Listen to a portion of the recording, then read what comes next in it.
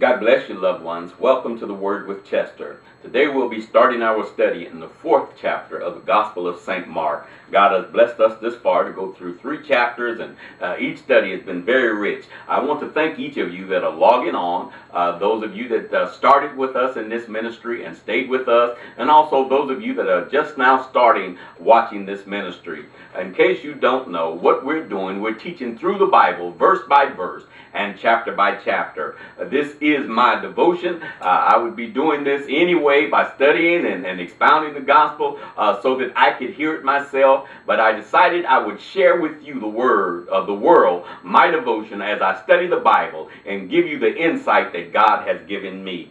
I want you to know that I love you with the love of the Lord. We're going to start our study today, chapter 4, verse 1. It reads as this. And he began again to teach by the seaside, and there was gathered unto him a great multitude, so that he entered into a boat and sat on the sea, and the whole multitude was by the sea on the land. Well, just let me share with you just a few minutes. Get this picture. Now, the multitude was so large, if Jesus would have stood right there on the land, they would not be able to see him good, and all would not be able to hear him good. So he was by the sea, the seashore there. So he got onto a boat and had those that was in charge of the boat thrust out a little ways from the land. He was on the boat. The multitude was on the seashore looking toward him on the boat looking toward them, and he began to teach them so that the entire multitude would be able to see him and hear him. He just used the boat and the seashore for his pulpit. Well, that means I can use the internet for my pulpit. Anywhere you can expound the word and reach souls is all right with the Lord. So he used this method so that people would be able to hear him as he expounded unto them. Verse 2 reads, And he taught them many things by parables, and said unto them in his doctrine. Shall we read on? Hearken, behold, there went out a sower to sow. And it came to pass, as he sowed, some fell by the wayside, and the fowl of the air came and devoured it. And some fell on stony grounds, where it had not much earth, and immediately it sprang up, because it had no depth of earth. But when the sun was up, it was scorched, and because it had no root, it withered away. And some fell among thorns, and the thorns grew up and choked it, and it yielded not fruit. And another fell on good ground. Another fell on good ground. Think about that. What kind of ground are you? Another fell on good ground and did yield fruit, that sprang up and increased and brought forth some 30-fold, some 60, and some 100. He said unto them, He that hath an ear, let him hear. You got to understand, Jesus taught them in parables. I did not stop and try to explain every section that Jesus presented. Some fell by the wayside, some fell where it did not have much earth, and then some fell in different places, and some fell on good ground. All of these things, I did not try to explain in every detail, because Jesus takes the time to explain it himself. I would rather you hear Jesus' explanation than mine, for the words of Jesus is much more powerful than my words or anyone else's words. Regardless to what we do, we have to put the words of Jesus first and foremost. He's the one that is explaining this parable. As we read verse 9 again, and he said unto them, He that hath an ear to hear, let him hear. Well, we all have our ears. We can see them, but sometimes you can hear and not hear. Sometimes you can see and not see. And we're going to discover that as Jesus began to break down this parable. As we read verse 10, I'm going to do more reading today, because I would rather you hear the words of Jesus and what he has to say about something than what I would have to say about it. Verse 10, And when he was alone, that were about him with the 12 asked of him the parable. Get the picture. Well, the multitude was not there with him. Just a few of the folks, his disciples, were there with him, and possibly a few more. And he asked them, and he said unto them in verse 11, unto you it is given to know the mystery of the kingdom of God. The mystery of the kingdom of God. That means everything you see in the kingdom of God is not easy to understand. It's a mystery, but you got to dig deeper sometime than the surface to get the real mystery of what is actually happening in the kingdom of God. Unto you it is given to know the mysteries of the kingdom of God, but unto those who are outside, all these things are done in parables.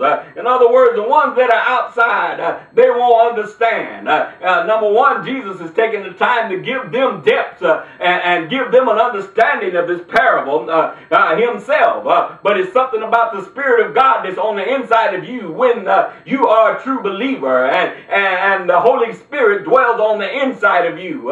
It has a way of opening up your understanding to the Word of God. Shall we read in verse 12? That seeing they may see and not perceive, and hearing. Bear with me. Hearing, they may hear and not understand, lest at any time they should be converted and their sins should be forgiven them. You have to understand, some people see but they really don't perceive, and others hear but they really don't hearken to what they hear. They hear and they don't understand, and Jesus is explaining this to us now. That's the reason I say that sinners and everybody else ought to go to church. You ought to go to church whether you have accepted Christ as your personal Savior or not. Don't ask me how many times I went to church in the last 6 months. It is not your business. But you should go. Somebody say amen on that. You should go and hear the word of the Lord that as you hear it, maybe that seed will fall on the right ground and on the right soil at one time or another. It may not happen the first time you go. It may not happen the second time you go. But as you hear the word of God, one will penetrate after a while. But let me talk about what Jesus is saying here. And listen, anytime you should be converted and their sins should be forgiven them. If you stay around the word enough, you will hear it enough. And after a while, you'll start believing what you hear. Let's let Jesus explain this parable as we read in verse 13. And he said unto them, know ye not this parable, and how then will you know all parables?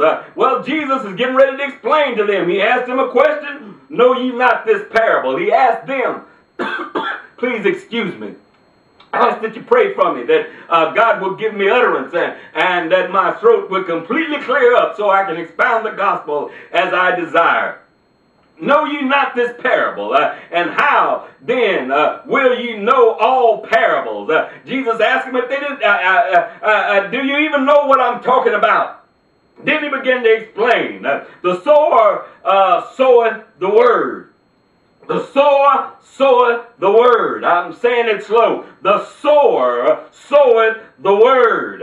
And these are they by the wayside, there where the word is sown. But when they have heard, Satan cometh immediately and taketh away all the word that was sown in their hearts.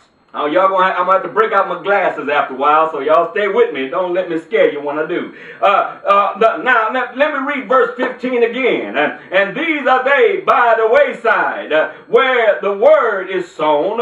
But when they have heard, Satan cometh immediately, and taketh away the word that was sown in their heart. The one by the wayside, Jesus said the fowl of the air. He used the fowl of the air, especially in St. Matthew's account of this scripture.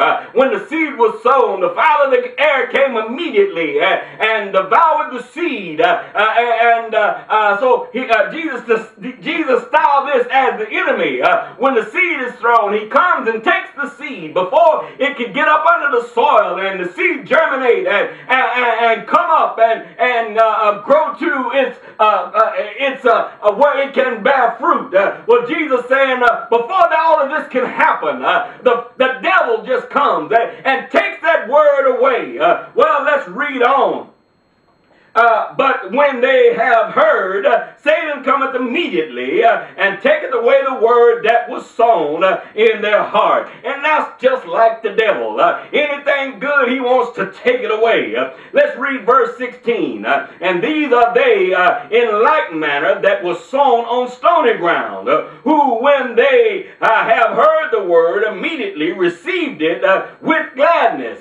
When they hear it, they receive it with gladness. They know that the word is true. They know that when Jesus touches them, they know when the word goes out and they receive it and they're happy about it. Let's read on in verse 17. And they have no root in themselves, and so endure it but for a time. Afterwards, when afflictions or persecutions arise for the word's sake, immediately they are offended. You got to understand, I don't care who you are, troubles are going to come in this life. Troubles are going to come into life. You may not agree with me on this, but wherever you are, that's where your troubles are going to come from. If I can be crude for a moment, if you go to the club, after a while, it may not be every time you go, but after a while in the club, there's going to be some trouble there. Maybe a fight break out, or maybe some type of offensive words you will hear. But why? Because that's where you are, and that's where you'll see trouble. Same thing if you go to church.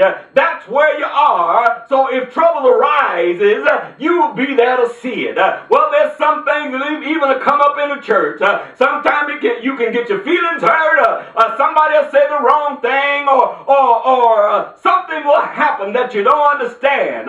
Those that they don't have much depth, the word comes out and they receive the word and they're glad about it and they accept Jesus as their Savior. But when these offenses come, they get mad and sometimes leave everybody, leave the church and go an opposite direction. Jesus is just talking about the soil here and talking about the seed that is sown. Let's read verse 17. And have no root in themselves, and so endure but for a time. Afterwards, when afflictions or persecutions arises for the word's sake, immediately they are offended. You better hear the word of the Lord. Verse 18. And these are they that are sown among thorns, such as hear the word. They hear the word. Now, this is the thing you got to understand. They hear the word, and the cares of this life, and the deceitfulness of riches, and the lust of other things entereth in. Choke the word, and it becometh unfruitful. Let me let you know something here, and you can believe me if you want to. It's up to you whether you grasp this or not, or whether you believe what I am saying. The devil is for real. Don't you get me wrong. And just because you accept Jesus, that does not mean that all of your temptations turn off and you never have them again. Whatever you enjoyed, whatever you really enjoyed out in the world, when you get saved, you still remember everything that you did when you were out there in the world. Most of us, we may not all have the same weakness or the same desires or the same lust, but whatever it is, and believe you me, some of us had different types of of lust. Well, most of the time when we talk about lust, we think about the opposite sex and desiring to have sexual relationship with this one or that one. Well, that is lust, but that is not all that lust contains. You can lust after money, you can lust after cars, you can lust after houses, you can lust after many things. Now, I want you to know that God knows that we have need of everything, all the things that we need, He knows about it. We need a house to live in, and thank God He's blessed me with one. We need automobiles to drive, and thank God He's blessed me with a couple. We need all the essentials of life. We need clothes on our back, and we need shoes on our feet, and all these things He knows that we need. But you can grow to lust after these things. Nothing is ever enough. You get this one, and that one ain't good enough. You want another one. Yeah, this one looks good, but a new model is coming out next year. I got to go get myself in debt so I can have that one. This is in the end scene now. Go get yourself in debt so you can have whatever's in. Sometimes you need to dispense yourself because that can be a hinder to you. That is a lust when you have to have some things that you don't need. All of us have desires, but let me tell you, we don't need everything. Well, I better move on and leave that one alone. Don't you fool yourself. Lust is a real thing, and that can cause you to not take the word and it become fluent in your life because there are other things that you desire. And don't fool yourself. The devil is real and he's very cunning, and he can get you into a position. You can have the word of God down in you, but if you're not very careful, and sometimes it can be unjust, but let me tell you, I don't care how much of the anointing that you have, how much of the word that you have down in you, if people won't hear you, you are not able to help them. Somebody say amen on that. I know what I'm talking about. Let me tell you something. I've been there before. God has anointed me over the years to preach this great gospel. I've reached many, many people over the years, and I can prove everything I say. I don't have to lie to nobody. God has blessed me and anointed me too. But let me let you know something. I don't care how great you are, the devil has a temptation for you. And you have to be prayerful because if the devil, even if you don't fall in whatever temptation, if the devil can make it look like you did, he can turn the ears of those that you can win to whatever power that you have and whatever good word that you have. They will not want to hear it.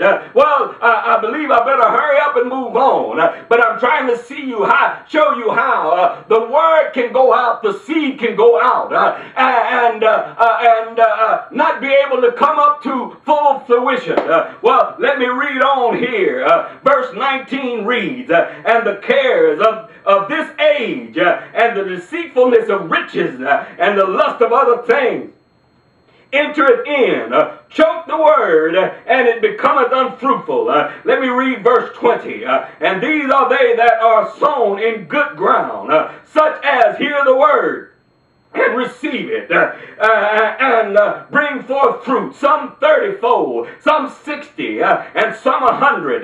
Well, let me let you know the word is going out every day. The word is going out. It's going out over the television.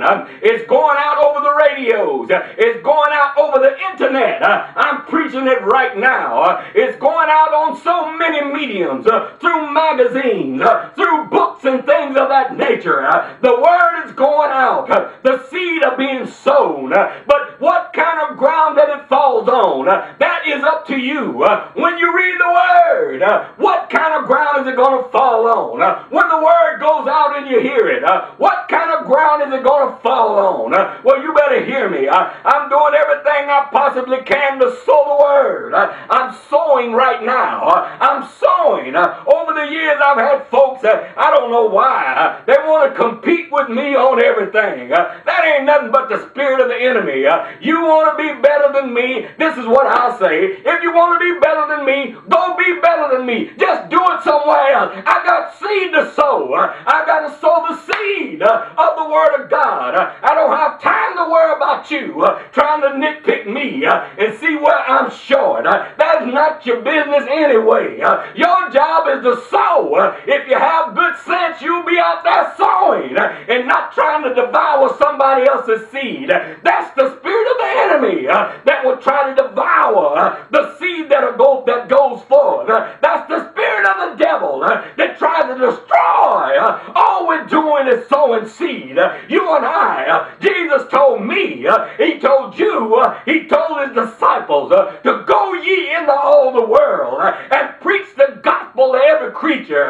He that believeth and is baptized, they shall be saved. And he that believeth not, they shall be damned. That's the word of the Lord. It's our job to sow. It's our job to just put the word out. Just throw it out. You don't have to be systematic. It don't have to all be furred up and rolled up. But throw the word out. God will let it fall on the ground that it should fall on. I want you to know, my friends, I love you with the love of the Lord. If you need to talk to me, you can write me 3741 Candle Bluff Drive, San Antonio, Texas. Please excuse me.